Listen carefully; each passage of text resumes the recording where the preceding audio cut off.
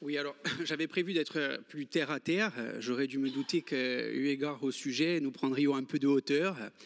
Alors avant de revenir au contenu du rapport, qui concerne l'attribution de la délégation de service public, je voudrais juste rappeler que si on est aujourd'hui au stade du vote de l'attribution des lignes en délégation de service public, ça n'est jamais que parce qu'on a fait la démonstration en l'état actuel du marché que la DSP était l'option la plus pertinente.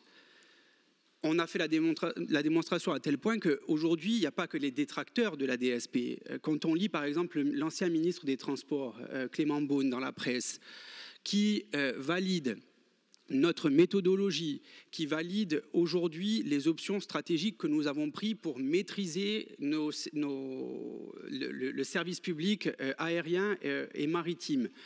On n'est pas encore aujourd'hui au stade, parce que la Commission européenne s'interroge, de trembler sur nos fondamentaux ou de remettre en cause un modèle. Est-ce que ça doit nous interdire de nous poser la question par la suite en utilisant la même méthodologie qu'on a appliquée? Pourquoi pas? Il n'en demeure pas moins que nous aussi, nous sommes attachés à la maîtrise des transports publics et la desserte de l'île. Ça, c'était vraiment, il me semble, un point essentiel. Pour revenir au rapport, parce qu'il faudrait bien que aussi ceux qui nous écoutent comprennent ce que l'on est en train de faire. On vote aujourd'hui, 3 mois après le vote précédent, et d'ailleurs, ça me rappelle quand nous avions reçu les organisations syndicales, là aussi pareil, il y a une méthodologie derrière, on l'a dit aux organisations syndicales, l'objectif n'était pas de prolonger le supplice, l'objectif était d'arriver à une offre acceptable et économiquement la plus performante. Aujourd'hui, nous y sommes. Aujourd'hui, nous allons attribuer les lignes sur Paris Orly à l'offre la mieux disante, parce que effectivement, l'offre la moins disante n'est pas nécessairement la mieux disante. Et dans les critères qui fondent le choix, il n'y a pas que des accessoires. Alors je ne vais pas tous les détailler, je vais essayer de me concentrer sur quelques éléments qui, à mon avis, sont saillants et font la différence. Je fais référence notamment à ce que disait Jean-Christophe sur le modèle économique. Le fait aujourd'hui qu'il y ait une réelle différenciation dans l'offre sur la partie notamment RSE. La responsabilité sociétale des entreprises, ce n'est pas un terme à la mode, ce n'est pas une lubie de financiers ou d'écolos, c'est la manière de conduire les affaires d'une entreprise et c'est d'évaluer l'impact de cette politique sur son environnement économique, mais pas que. Et aujourd'hui, lorsque l'on rentre dans le détail des offres, on peut clairement dire aujourd'hui que l'offre la plus responsable d'un point de vue sociétal et environnemental, c'est l'offre du groupement Air France, Air Corsica. Sur un certain nombre de volets, il n'y a pas que la partie environnementale, mais la partie environnementale, elle a du sens.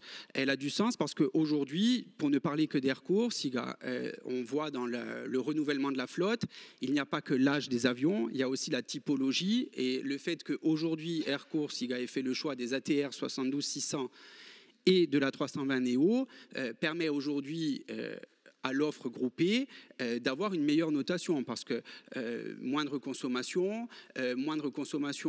de carburant par passager transporté et des nuisances sonores aux abords des aéroports qui sont notamment réduites. Donc il y a une vraie logique d'entreprise derrière. L'approche directe aux aéroports également. Il y a une volonté vraiment de diminuer l'impact du coût carburant. Il y a aussi la qualité du service délivré. C'est vrai, sans trémolo dans la voix, lorsqu'on a l'habitude d'exercer sous contrainte de délégation de service public, on a forcément plus l'habitude de prendre en charge ceux qui généralement agacent les low cost, c'est-à-dire les passagers qu'on a du mal à embarquer et à débarquer. C'est la vérité. C'est à souligner aussi, ça souligne aussi l'engagement des salariés de ces entreprises à s'impliquer dans un service public de qualité. Et il y a aussi l'impact sur l'environnement économique, et notamment parce que effectivement ces compagnies ont des bases techniques sur les aéroports qui sont desservis. Les bases techniques sont en Corse et sont à Orly pour la plupart. Donc ce n'est pas quelque chose qui est accessoire. Pour nous, il nous semble que c'est quelque chose qui est différenciant. Et c'est d'autant plus important que, y compris sur le critère prix, à l'issue des négociations, et c'est pour ça que je faisais référence à l'idée de on ne prolonge pas le supplice, c'est qu'à l'issue des négociations, nous sommes parvenus à une offre qui est économiquement plus acceptable, parce que effectivement le groupement a fait des efforts financiers que Volotea n'a pas pu ou n'a pas voulu consentir. Et enfin, le dernier point, c'est sur la sécurisation du cadre financier et juridique. Effectivement, il y a eu, pour ceux qui suivent l'actualité de l'aérien, des signes avant-coureurs d'une trésorerie tendue sur Volotea, qui n'a même pas hésité d'ailleurs à décaler le versement des salaires d'une année sur l'autre pour, d'un point de vue comptable, jouer sur sa trésorerie. C'est pas très engageant. Donc ça aussi pareil, il y a une vraie différence. Elle est notable et c'est ce qui ressort des étoiles, parce qu'on dit les étoiles, mais quand on rentre dans le détail, on voit bien qu'il y a une vraie différence fondamentale.